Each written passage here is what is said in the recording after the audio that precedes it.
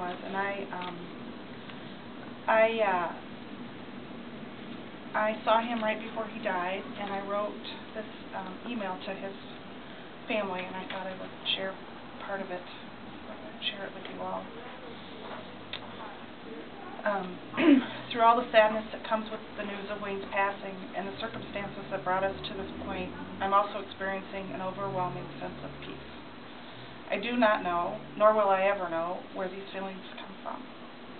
I arrived at the hospital a little after 6. I only know this because it was written on the hall pass that reception gives you.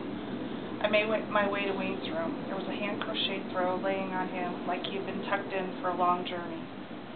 Wayne was lying on his side, and his breathing did not seem to be labored, just inconsistent. I talked with him about the beautiful spring day we were having in Chicago and how the sun was shining and reflecting off of the buildings that could be seen out of